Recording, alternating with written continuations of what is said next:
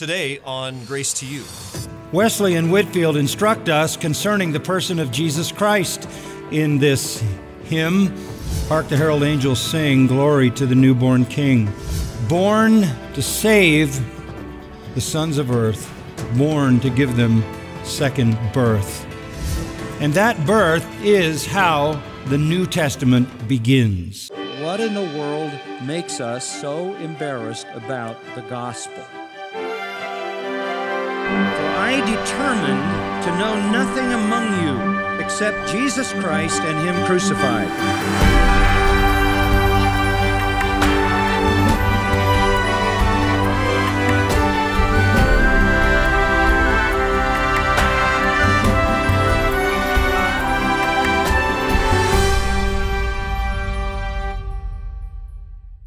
I'm always glad when Christmas comes around because I finally have the opportunity to sing one of my favorite hymns. And it's only sung around Christmas. That hymn is Hark the Herald Angels Sing. It is not only my favorite Christmas carol, but it is one of my very favorite hymns. And I'm not alone. In 1872, the Church of England selected the 4 greatest hymns in the English language, and Hark the Herald Angels was one of those hymns. I wait all year to sing this hymn. And then I find myself singing it and humming it to myself all through the season. It is a tribute to our Savior, our Redeemer, the Lord Jesus Christ. It is one of the greatest treasures that the church has musically, and it is a treasure to the mind and soul of everyone who has memorized the incredible words to this hymn.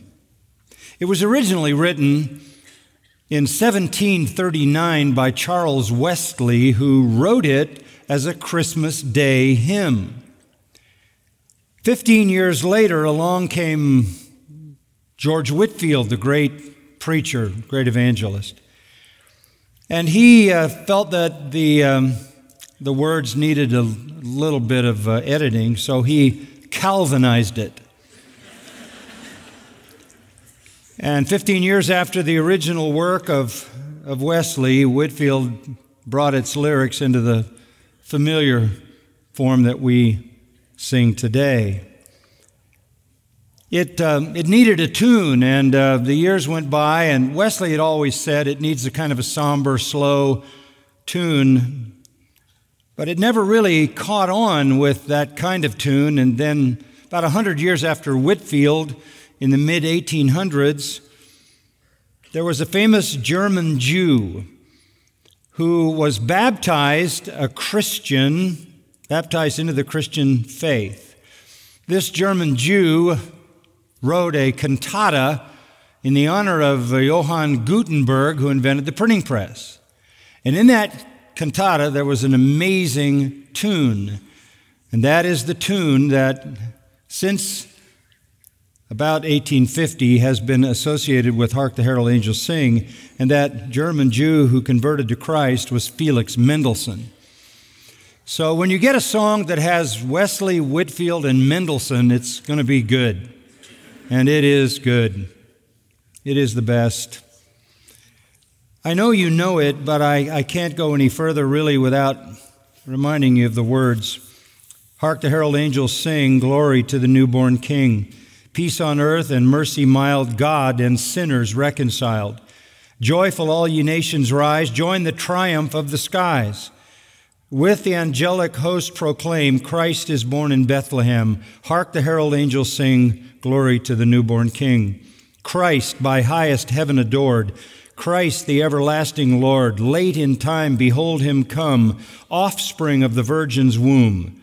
Veiled in flesh the Godhead see, hail the incarnate deity.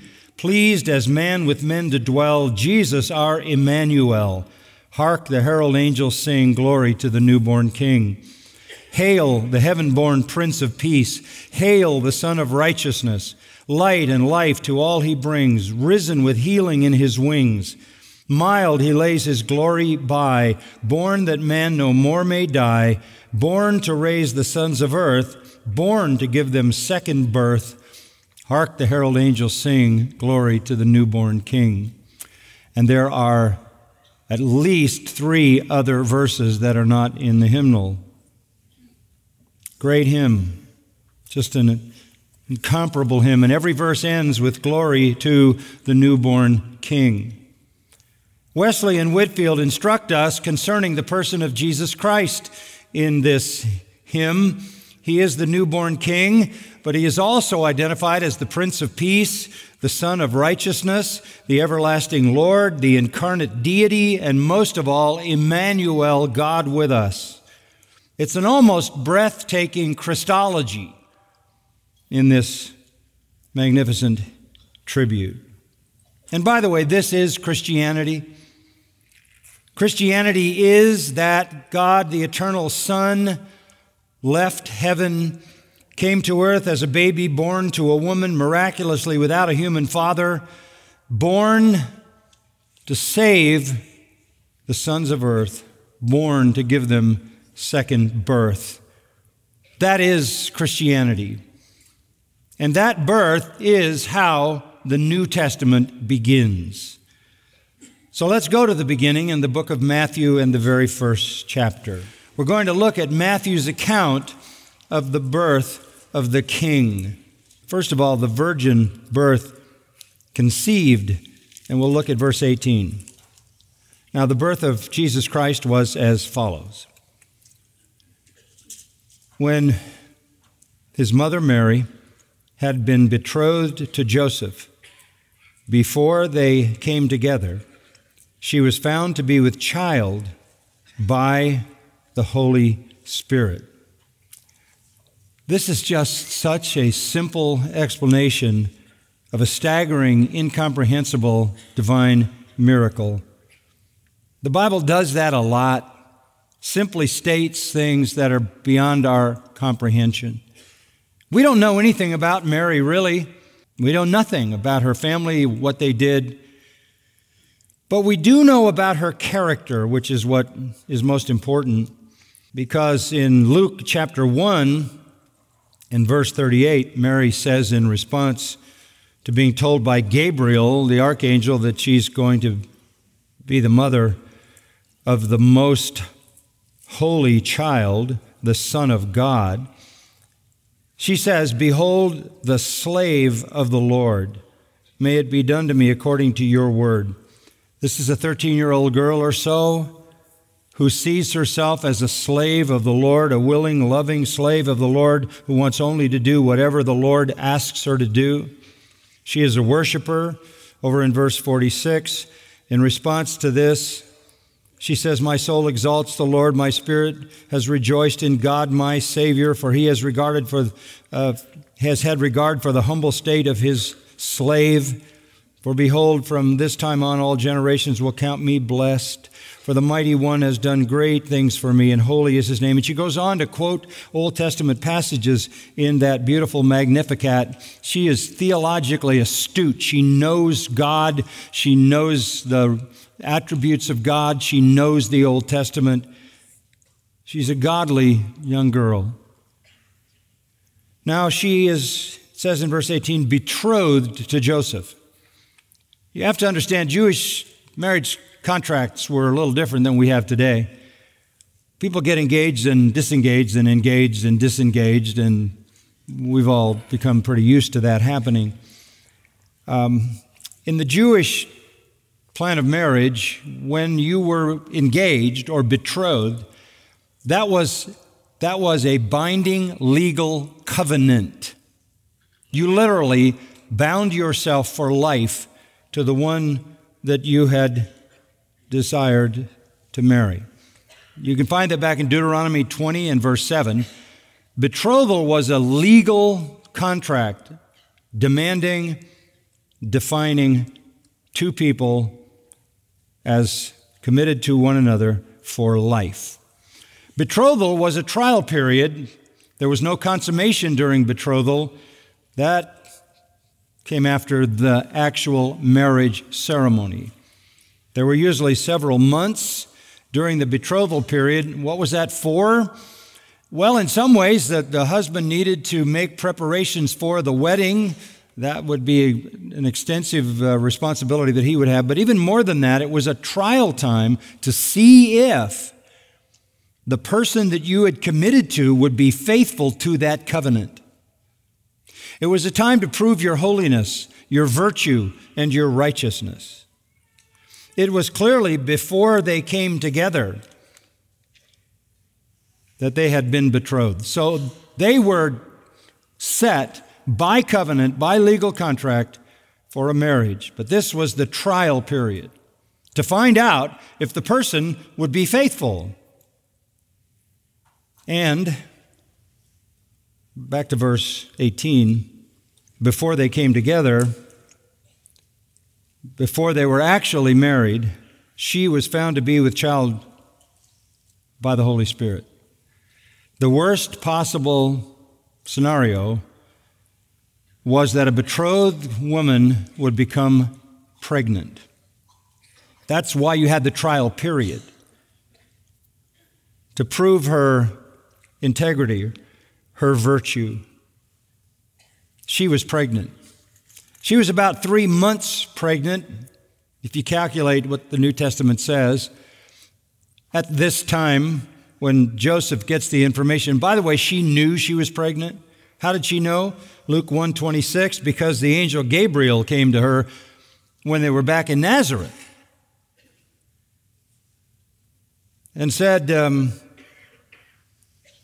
behold, don't be afraid, Mary, you have found favor with God. Verse 31, behold, you will conceive in your womb, bear a son. You shall name him Jesus. He will be great and will be called the Son of the Most High. The Lord God will give him the throne of his father David. He will reign over the throne of Jacob forever, and his kingdom will have no end. He's the king. Now Joseph found out that she was pregnant. I can't imagine the shock and devastation, because this is a virtuous girl that he knows and loves and is committed to for life. And he finds out that she is pregnant. And according to Deuteronomy 22, verses 23 and 24, if a betrothed woman became pregnant, she was to be stoned to death. So a cloud of suspicion and shame and scandal is hanging over her head because she doesn't know how to explain this. There's really no precedent for this. There's no way to explain it. In all human history, there's never been a virgin birth. And now Joseph is in shock because he's found out that she is pregnant, and he can't understand it. And so in verse 19, Joseph, her husband, being a righteous man, not wanting to disgrace her, planned to send her away secretly. Righteousness is a wonderful word. It embodies holiness, virtue, morality, but it also embodies compassion. Part of being righteous is being compassionate. This is a righteous man. You might say, well, if he was a righteous man, he'd make a public display out of her. A righteous man would uphold righteousness, and a righteous man would make this public and say, she has been unfaithful. I want to declare her unfaithfulness. We're going to bring her before the appropriate witnesses, and we're going to deal with this thing publicly because she needs to be a warning sign concerning this kind of sin. But there is inherently within true righteousness compassion and deep affection and love. He loves her. He cares for her. He doesn't understand what has happened. He has no explanation for it. But his heart is compassionate toward her. And so we saw the virgin birth conceived in verse 18, and now the virgin birth is confronted in verses 19 and 20. It's confronted by Joseph.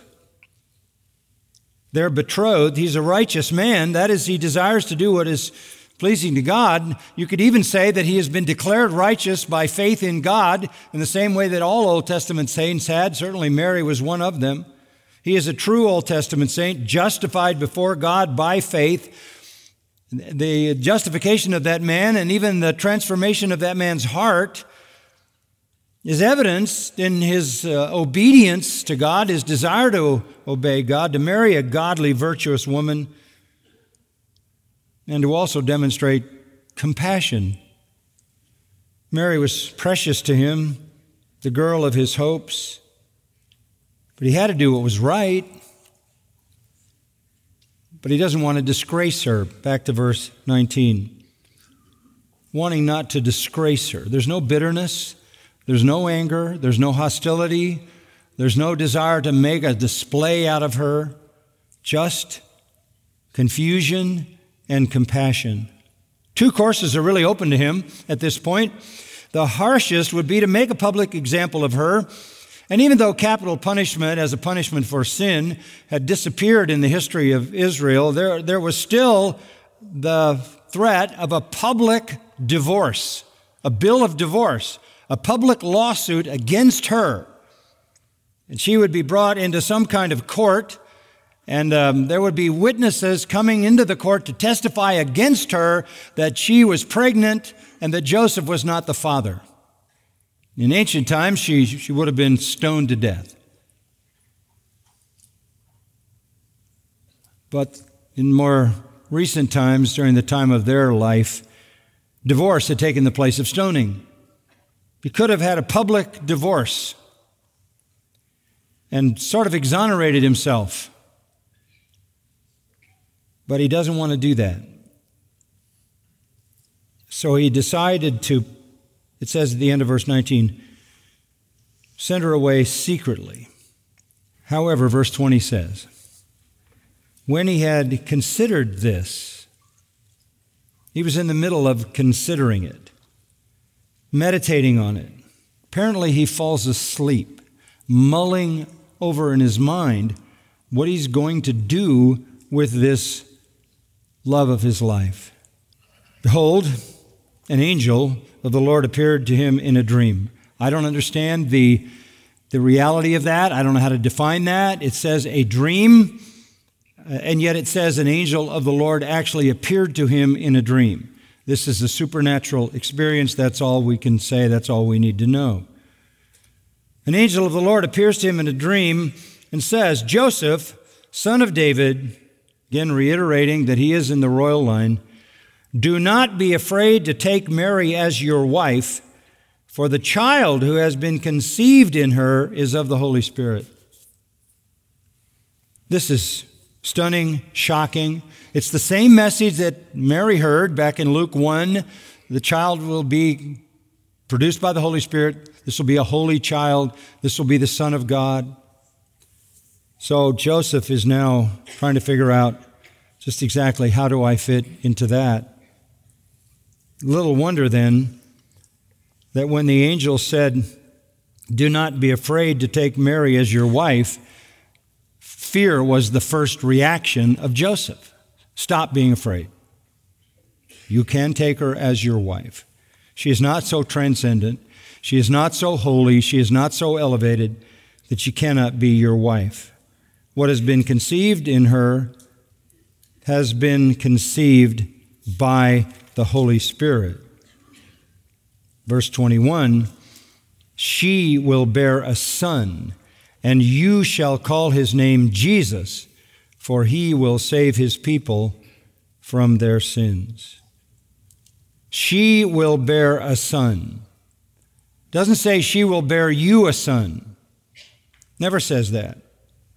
In Luke 1:13, the Lord said to Zacharias, Elizabeth will bear you a son because you are a participating father. That is never said to Joseph.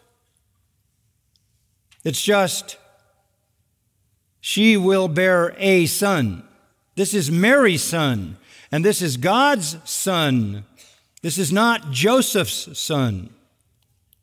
And by the way, throughout the second chapter of Matthew, Mary is identified as his mother, and Joseph is never stated as his father. Never. Arise, take the young child and his mother and flee into Egypt. Take your child, arise, take the young child and his mother, go into the land of Israel. This is not Joseph's son. This is God's son. This is Mary's son. In fact, in the 2nd chapter of Matthew, God says, out of Egypt have I called my son. Jesus was God's son and Mary's son, never Joseph's son. The mystery of all of this is profound and confounding. And when it says down in verse 25 that he kept her a virgin until she gave birth to a son, I can fully understand that he wouldn't want to do anything to touch her. It was not legal to do that anyway, just because they hadn't had the marriage ceremony. But I think it would have been hard to imagine himself even putting a hand on such a set-apart and anointed life chosen by God for such singular calling. But Joseph, you do have a role to play. Father gives the name. So verse 21, you shall call his name Jesus, Yeshua, Old Testament Joshua, for he will save his people from their sins. Yeshua means Jehovah saves. Jehovah saves. That's his name, Jesus. Jehovah saves. For he will save his people from their sins. So he is the Savior. He's the only Savior. He's the Savior of the world. There is no other Savior. It is God and God alone who saves his people, and he does it through the work of his Son, Jesus. There's no salvation in any other. Acts 4:12. Who is able to save? Who is mighty to save? Only the virgin-born God, man, Son of David, Son of Mary. And then in verses 22 and 23, you have the virgin birth connected. Connected. We saw it conceived and confronted, clarified in regard to the name as the message came to Joseph. But here it's connected, and it's connected to an Old Testament prophecy. Now all this took place to fulfill what was spoken by the Lord through the prophet. Behold, the virgin shall be with child and shall bear a son, and they shall call his name Emmanuel, which translated means God with us. That is a direct quote from Isaiah 7:14. Isaiah 7:14. Here, Matthew shows us that the virgin birth was promised. And if you go back to Isaiah 7:14, that's exactly what you read, with the addition of just an opening statement. Therefore, the Lord himself will give you a sign. Behold, a virgin will be with child and bear a son, and will call his name Emmanuel. The Lord will give you a sign. Galatians 4:4, Paul puts it this way, in the fullness of time, God sent forth his Son, born of a woman, but the Son of God. It's a final word, the virgin birth completed in the last two verses. Joseph awoke from his sleep, did as the angel of the Lord commanded him, took Mary as his wife. They had the wedding ceremony. Kept her a virgin until she gave birth to a son, and he called his name Jesus. He got the message, believed it, and named her son Yeshua, Jehovah saves, because he came to save his people from their sins. He kept her a virgin, by the way, until she gave birth to a son, which means that he didn't keep her a virgin after that. And that's clear in the New Testament, because Jesus had brothers and sisters born to Joseph and Mary, and they're named and referred to. She was not a perpetual virgin. She had many other children, but not until after Jesus was born did Joseph come near her. So that's the story. That's the story from Matthew. Paul looks at that same story in these words. He, the Lord Jesus Christ, existed in the form of God, did not regard equality with God a thing to be grasped, but emptied himself, taking the form of a slave and being made in the likeness of men, being found in appearance as a man, he humbled himself by becoming obedient to the point of death, even death on a cross. For this reason God highly exalted him, bestowed on him the name which is above every name, that at the name of Jesus every knee will bow, of those in heaven and earth, under the earth, and every tongue will confess that Jesus Christ is Lord, to the glory of God the Father. The supernatural birth of Jesus is the only way you can account for his life. An unbeliever once said to a Christian, "If I told you that a child had been born without a father, would you believe it?" The Christian answered, "Yes, if he lived as Jesus lived." The King is revealed. His birth proves who he is. In Christ, God came to dwell with us, with the sick to heal them, with the demonized to liberate them, with the poor in spirit to bless them, with the meek to lift them up to his kingdom, with the fearful and guilty to free them from care and dread, with the lepers to cleanse them, with the diseased to cure them, with the hungry to feed them, but most of all, with the lost to seek and save them. Through his poverty, we are made rich. The King is born. For all of us at Christmas season, there is a sense of madness, isn't there?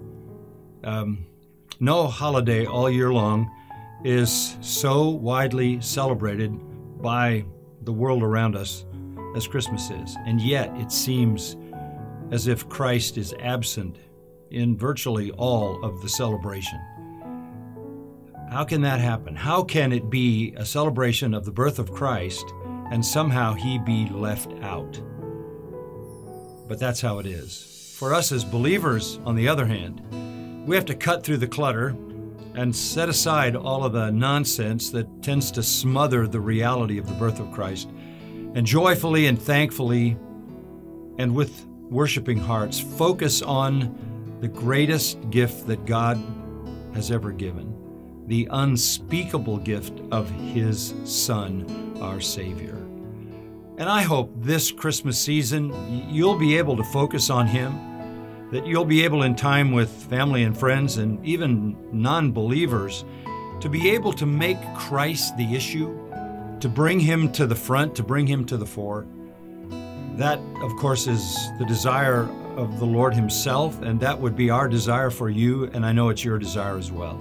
So let's do this. Let's make Christ the real center of Christmas.